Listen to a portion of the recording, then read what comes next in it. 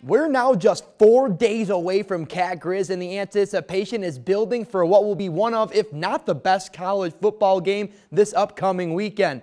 But behind all the hype for the 119th edition of this historic rivalry between these two schools, Montana State head coach Jeff Choate reflected on his seniors who will step on the field for their final Cat Grizz game in a Bobcats uniform on Saturday.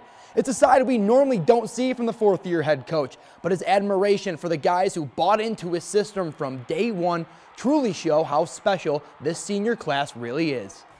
I'm going to have a hard time with this on the senior deal because this group is really special to me, and I'm trying to stay away from it because, again, it kind of comes back to the, taking away from the preparation and staying in the moment. And, we'll have our banquet on Sunday, and we'll talk about that. But I just have a ton of respect for those guys that stuck it out.